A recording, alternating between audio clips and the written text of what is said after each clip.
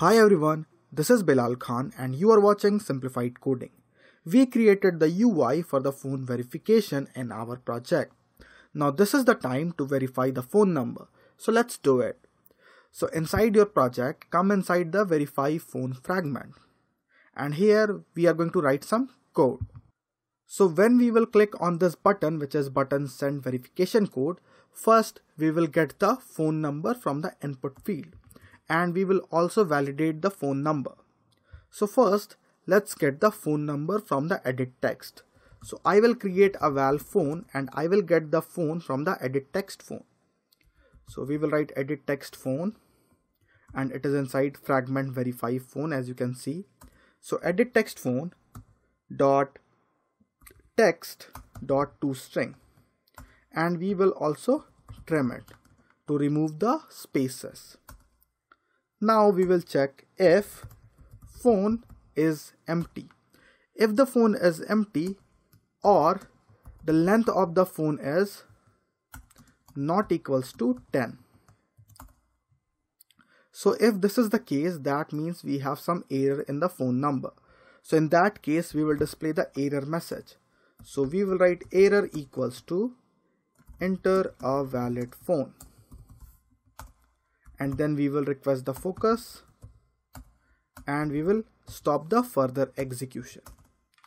Now if the phone is okay, we will get the country code.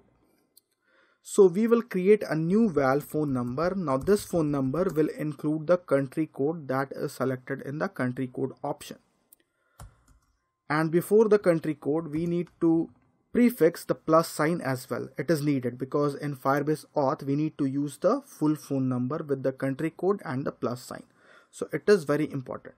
Now we will concatenate the selected country code, and to get the country code we will use this country code picker and the ID is CCP. So come back to verify phone fragment and here we will write CCP dot selected country code. So we have the country code, and now after the country code we will concatenate this phone. So we will do it like this. Now we have the complete phone number and we will use this phone number to send the verification code. And to send the verification code we use the phone auth provider class that is inside Firebase. So we will use phone auth provider dot get instance, and then we have a function named verify phone number. Now inside this function we need to pass some parameters. The first parameter is the phone number itself, and here we need to pass the complete phone number with plus sign and country code. So we will pass this phone number. Now the next parameter is the timeout, and after the timeout value we need to define the time unit as well. So in this case I am going to use seconds. So here I will write time unit dot seconds, and we need two more parameters which are activity and the callback. So after this function we will create the callback, and to create the callback we use the on verification status changed callback. So we created like this. So we will write val phone auth callbacks, you can name it anything, equals to, we need to write object, then phone auth provider, and inside this class we have this abstract class which is on verification state changed callbacks. So we will write it like this. Now we need to implement some functions inside this on verification state changed callbacks, and to implement the functions you just need to press Alt Enter, select implement members, and implement on verification completed and on verification failed. So we have two functions. The first function is when the verification is completed successfully. So it will perform the verification automatically. As you can see, now all the apps verifies the phone number automatically and user do not need to enter the OTP. But in some cases user may need to enter the OTP as well. So we keep both the options. So if the automatic verification succeeds, so in that case this function will be called. And here we have the phone auth credential instance. So I will rename it to credential or phone auth credential. like this. And this function is when the verification is failed. So I will name it exception. Now if the verification fails, we can simply display a toast. And we will get the error message from this exception instance. So we can write exception dot message like this. And we need to put a null safety here. So if verification fails, we will just display the error message. If the verification completed, in this case, we will call a function. But before calling the function, we will check if this phone auth credential is null or not. So here we will write phone auth credential, then a question mark, and then dot let to verify the credential is not null. So if it is not null, we will call a function, and I will name this function as add phone number, and I will pass the credential, and we have the credential here, phone auth credential. So I will just write it here. Now we need to create this function as well, and to generate this function you can press Alt Enter and then select create function, and we will create this function inside verify phone fragment, and you can see the function is created. Now we don't need a return type here, and inside this function we will add the phone number with the help of this credential to our Firebase user.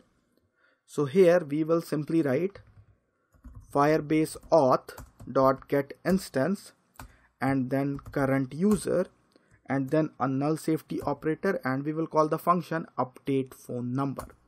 Now this function takes a phone auth credential object, and from this object it will add the phone number that was verified to this user. So we just need to pass this phone auth credential instance here. Now we can also attach an add on complete listener to get the callback when this task is completed. So when we have add on complete listener, we have a task object inside it. So we can directly write here a task, or you can use it if you want. Now here we will check if task is successful. So if this is the case, we will write context toast. The extension function that we created is this toast, and we will write phone added or updated, whatever you want to display to the user. Now when we have success, we will navigate the user back to the profile fragment, and to do this we will use the action that we created in our navigation graph. So this is our navigation graph, and this is our action that we already created, and the action is action phone verified. So we will use this action to navigate back to the profile fragment. So come inside the verify phone fragment class, and here we will get the action first, and to get the action we will use verify phone fragment directions. So create an action here, val action equals to verify phone fragment directions, and we have an action phone verified function inside this class. Now we will write navigation dot find nav controller, and here we can pass button verify, and then we will navigate to this action. So just pass the action and we are done. Now in case if the task is not successful, we will just display the error in toast with the error message. So we will get the error message from this task instance. So here we can write task dot exception dot message, and that's it. So this function is ready. Now we will use this phone auth callbacks into our phone auth provider get instance verify phone number function. Now this function takes phone number, then the timeout duration, then the time unit, then our activity, but because we are inside a fragment, we can use the function require activity to pass the activity. And the last parameter is the phone auth callbacks that we just created. So we will write phone auth callbacks here, and everything is fine. Now once we send the phone verification SMS to the specified phone number, we will hide the layout phone which is to get the phone number from the user, and then we will display the verification layout where user can enter the verification code. But in most of the cases, we will verify the user automatically inside this function on verification completed function. And we can make this phone auth callbacks private. That's why it is giving a warning. And we need to take care about one more thing. Sometimes it happens that it is not able to automatically verify the phone number. In that case, user will enter the verification code received by the SMS. And then we will create a phone auth credential object with the help of the code that user will enter. To do this, we need to override one more function here, and this function is override fun on code sent. Now it contains two parameters. The first parameter is the verification ID, so I will name it verification ID, and it is of type string. And the next parameter is the token, so I will name it token. We don't need this token, but we need this verification ID to generate the phone auth credential that is automatically generated here. But in case user needs to input the OTP manually, we need to create the phone auth credential manually. And to do this, we will pass the verification ID here and token here. And when this function is called, so basically this function is called when the code is sent. So here we need to store this verification ID into a global variable. So inside my class, I will create a var which is private var verification ID, and it is of type string, and I will make it nullable, and the initial value is null. Now when this function is called, I will store this verification ID to this verification ID. And to do this, I can write here this @verify phone fragment dot verification ID to refer this verification ID. Or if you do not want to do like this, you can change the variable name, and it is equals to verification ID. That's it. Now we have the verification ID. Now when the user enters the code manually, then user will tap on the button verify. So we need to add a click listener on button verify as well. So inside the function on view created, I will attach a click listener on button verify at the bottom. So here I will write button verify dot set on click listener. And inside this click listener, first I will get the code from the edit text that the user will enter if the automatic verification fails. So here we will write val code equals to edit text code dot text dot toString dot trim, and the same way we will add the validation as well. So we will check if code is empty.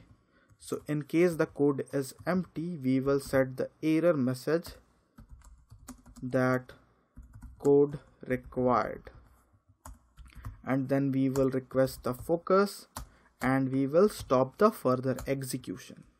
Now if we have a code, we need to generate a phone auth credential object.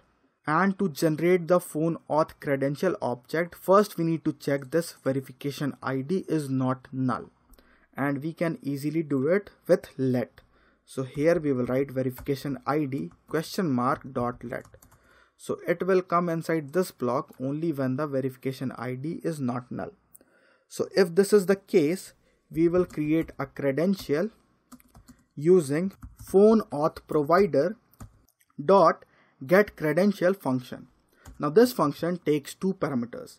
The first parameter is the verification ID, and we have the verification ID inside this it, so we can pass it. And the next parameter is the code that is entered by the user, so we have the code here, so we will pass code. Now finally we will call this function that we created to add the phone number. It takes phone auth credential as a parameter, and then it adds the phone number to the current user. So we will just call this function here. So we have add phone number, and then we will pass the credential instance that we just created. So everything is fine, and I think it should work. So now let's try running this application. But when you are working with phone authentication, you need to run your application in a real device. So it will not work in emulator. So I will run it in my OnePlus 6T.